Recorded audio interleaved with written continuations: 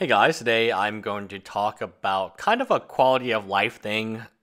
Tolarian Community College was very proud so Brian from Tolarian Community College was very proud that GP New Jersey was sold out. However, the quality of GP New Jersey or Magic Fest or whatever you want to call it has substantially decreased to all-time low. This is for sure an all-time low.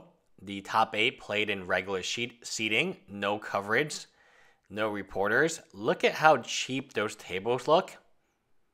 I mean, you can find better tables at Walmart than those tables. And then there's a black.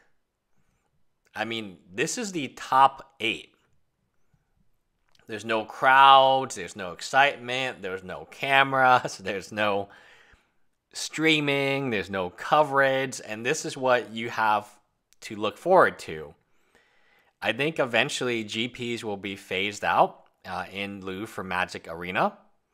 MTG Arena will probably replace GPs. I mean, that is just what it will be. This picture really makes people want to try this game, laugh out loud. So Tolarian Community College is correct, and he is very proud that this event sold out. But the quality of quality of life for the participants have increasingly gone down. The prizes have been stifled, and to be quite honest, the prizes were not that good to begin with because it's like gambling, right? It's not like additional prizes are being handed out. Now, the fee to attend a GP event has been going up. I'm the fella sitting all the way on the left. I wanted to top 8 a Grand Prix for the last 20 years. It happened, and it felt very anticlimactic. Is there a source about the no coverage? GP Vancouver was the same. There's no stream coverage, only articles written up after the event. So, one Rudy Alpha Investments can, just with one camera, I think it's his phone, he can produce maybe 100 videos on one event. Are you telling me that Wizard of the Coast, their entire team, cannot do what one Rudy can do? And the answer is yes. So should they hire this Rudy individual to film it? I think so. I think it's actually very beneficial. We're talking about millions, if not tens of millions of views per GP. Fly him out there, give him a stipend, give him some tacos, and it's a happy Rudy. But apparently that's not good enough. Imagine that one dude who played Magic for the last 20 years, waiting for his one opportunity to top 8 a GP, and then he's playing on, I mean, it's just awful. If you ever ask why Alex Bertini can win so much by cheating, just take a look at this picture.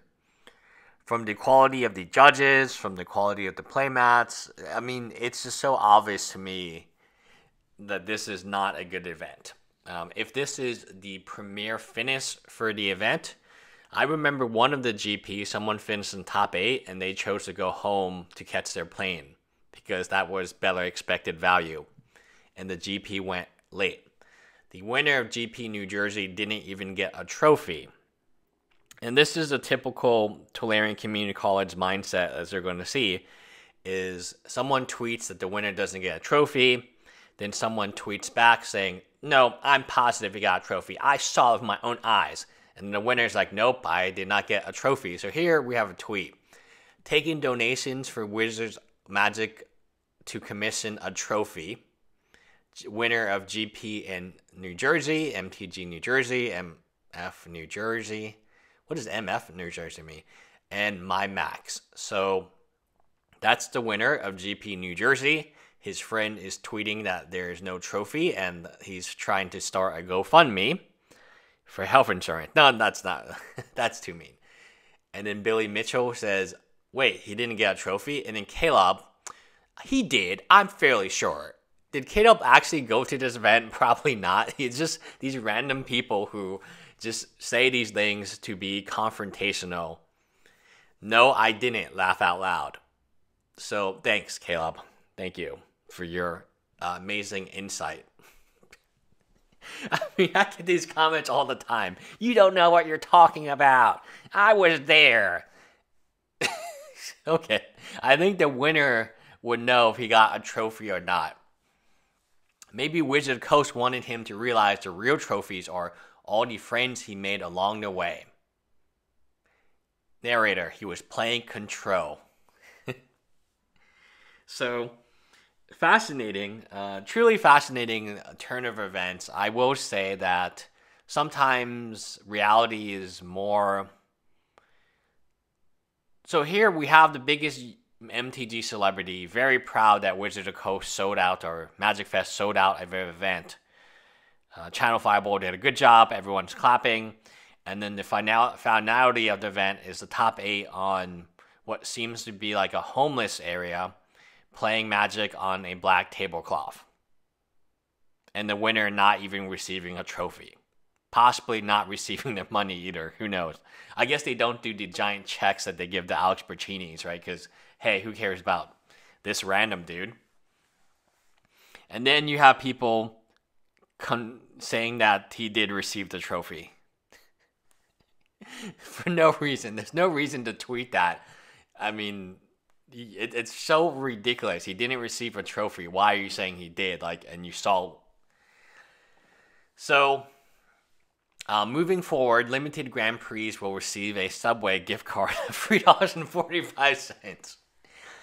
They should mail him one. Really unforgivable. Having something tangible for winning is so meaningful. I'm a nobody who spiked a GP a few years back. My trophy is my top 3 most valuable possessions. So, I mean, it makes sense. I mean, this guy, you have people playing 20 years to try to win a trophy. And, oh, there's no trophy. Oh, there's no top 8 coverage. Oh, no one cares who you are. This is how you storytell. And this is why people are not interested in Magic Pros, because no one knows who they are.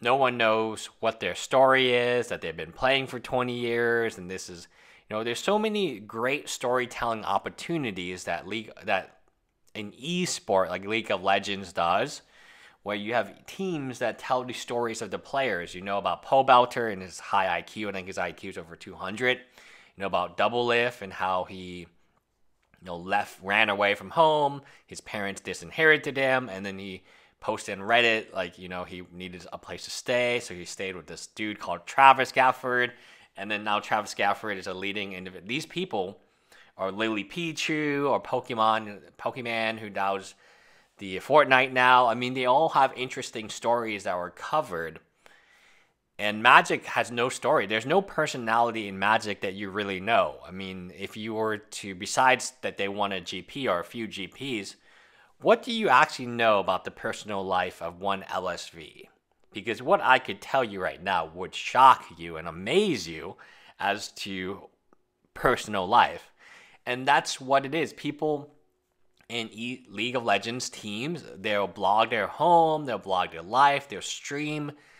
So when a streamer streams, it's not necessarily because they get popular. It's not because that they are the best Magic player out there. Is because they have a good personality and people like it. So here you have Tolarian Community College egging on Sleeve Media, who of course needs to respond to this because that is what happens. And one of the curious cases, one of the really strange cases for me, is how strange it is for Magic to be where it is now. So back when I was younger, you had Mike Long standing on a table, on a chair, and you did have some really amusing people. Now, Mike Long was a cheater, as was David Williams. He was a cheater too. So you had Mark Justice was also a cheater. But you had these big names, and they were pretty amusing. Like there were storylines. The storyline was Mike Long is the villain, and who can beat him? And along came John Finkel. And it was on ESPN 5 or 4, whatever it was, on ESPN 2. I remember the Macadian Mask tournament packs had the yellow advertising on the original ones. I love those ones because Macadian Mask was a really terrible set, but it showed that Magic was interesting enough to cover on ESPN. Now, Magic itself doesn't cover itself. Come on now, like think about this. Magic, Wizard of the Coast has decided that it's not good expected value for their brand to cover these people at the highest tournament level. I mean, what else do you want me to say about that? Why would ESPN, why would any of these other organizations or shows or Hulu or Netflix, why would any of them be interested in covering Magic the Gathering when Magic the Gathering is not interested in covering itself or streaming or any of that? This is very good content. This is fantastic content and fantastic branding that if they were smart, they could make a lot of money doing this. But they're not. They're just wasting opportunity after opportunity after opportunity, and people like Tolarian Community College are so proud of them because we sold out the event. No one cares. No one watches the event because even if people wanted to watch the event, it would not be possible because are you telling me that a YouTuber in New Jersey, if allowed and able to, would not want to live stream this event to get subscribers and Twitch followers and whatever they are interested in, Patreon donations, maybe set up a GoFundMe?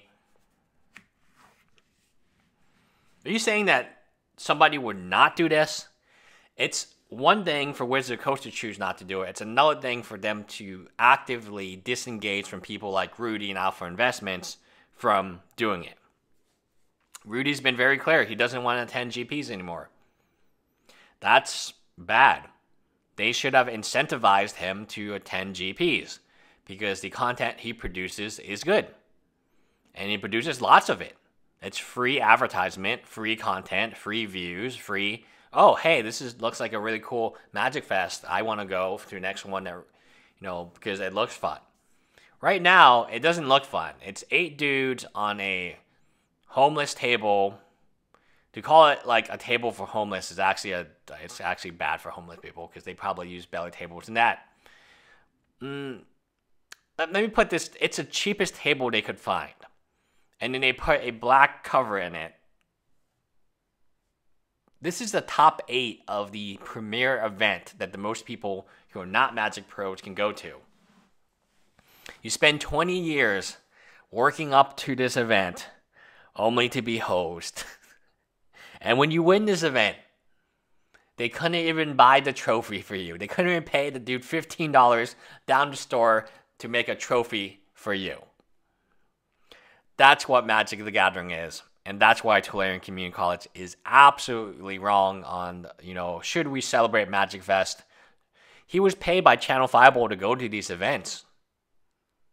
Maybe if we didn't pay him and the Manosaurs and the Manosaurus' wife, and all these other individuals who are like, we can contest whether or not they bring more people to events.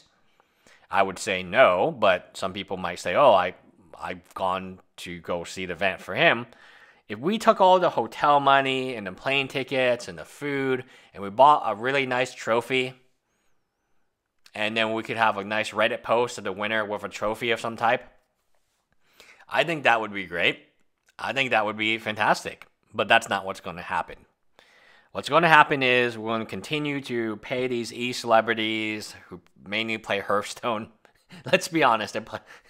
The Hearthstone is not doing great right now.